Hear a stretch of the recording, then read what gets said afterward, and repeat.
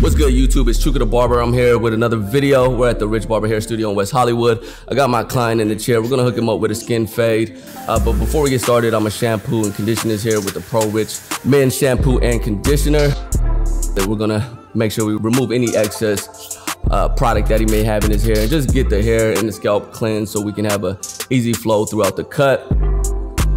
This product has innovative ingredients that helps heal the scalp and promote healthy hair growth.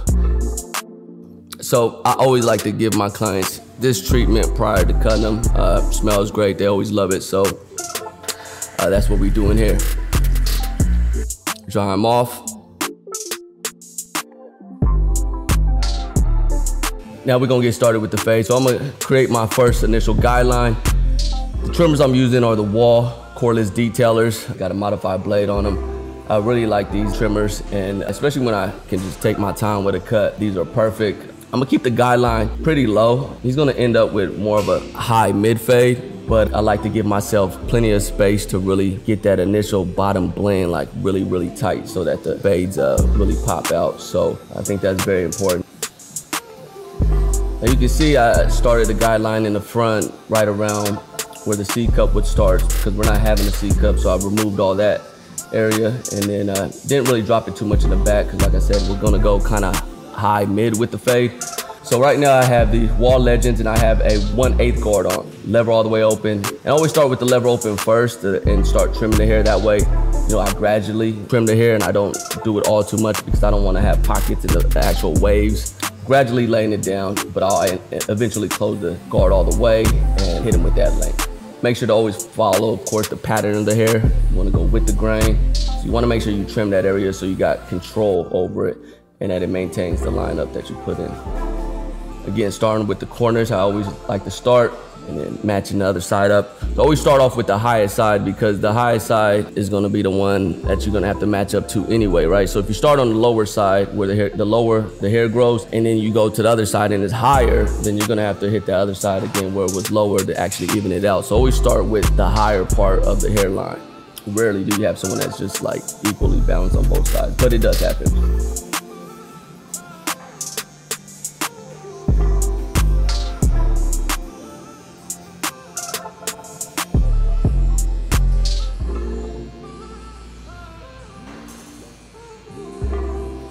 Now I'm gonna begin my blend. I got the lever all the way closed, and I'm gonna take my next guideline up quite a bit, as you can see. And this is why I started the fade pretty low, because I wanna give myself this space to actually, you know, start my blend real tight and then follow back with this trimmer to remove that guideline. But when I do this, when I give myself that extra space, I know I can get off to a great start with a tight blend, you know, slightly open the lever a little bit, and then I'll take my blend up a little more. Another slight adjustment and taking it up a little more. These blends are pretty easy to do once you got your technique down. As you can see, I opened my lever up all the way now and I'm taking it up some more.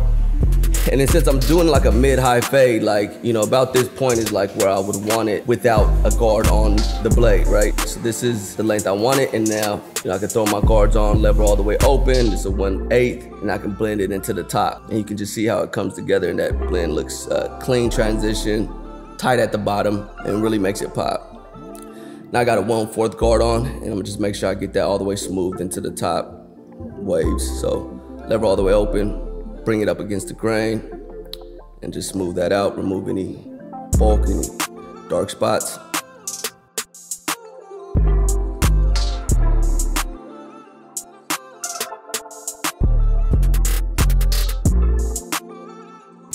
Now we're gonna do the same thing on the other side.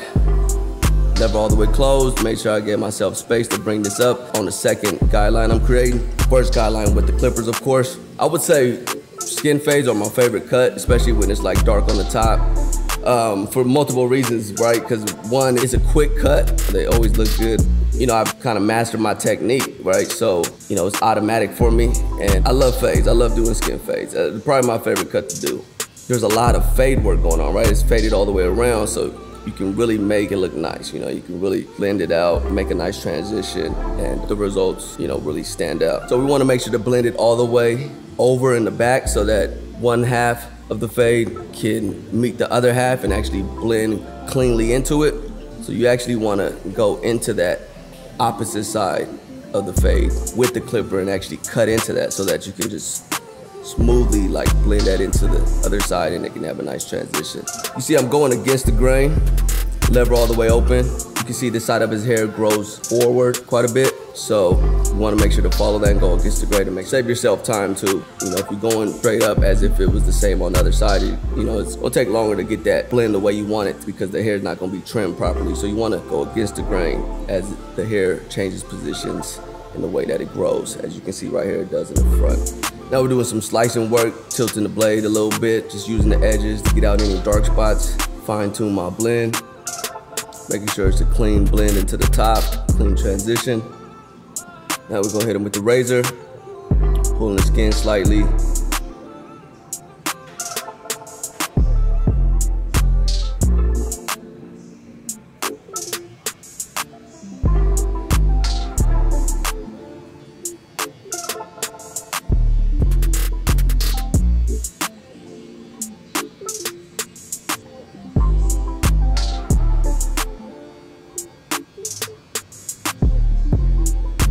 Now we're gonna enhance the cut. I got the Rich Barber Enhance Hold Spray, a few sprays over the hairline.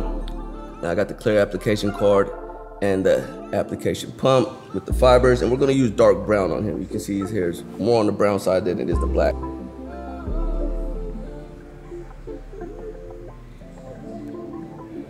A little bit goes a long way, you don't gotta overdo it. Follow up with the trimmer over the hairline to make the fibers pop. I always give hair fibers complimentary to all my clients. Most of them want it and like it. You know, every once in a while, someone probably doesn't prefer it. But yeah, it's something that, you know, the client likes, something that allows me to enjoy my craft even more, and it's something that makes my haircuts pop a little harder. And yeah, so, you know, it's definitely something I use with almost every cut.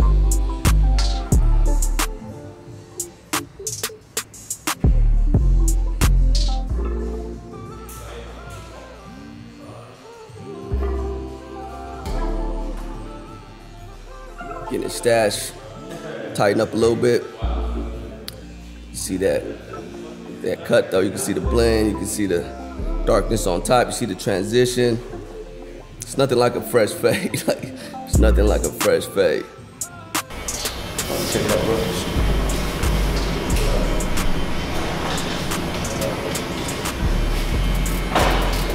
Hell yeah. See, Christian, highly recommend. Yeah. Appreciate it. Tell you what happened. YouTube, what's up? Chuka The Barber here. I want to thank all y'all that's been rocking with me since day one. Currently at 197,000 subscribers. Trying to push that thing all the way up to 200. So like, comment, and subscribe if you haven't already. I got videos dropping every Tuesday, Thursday, and Saturday from now on. So come tap in, rock with me. I'm finna take it to a whole nother level. I'm out. Peace.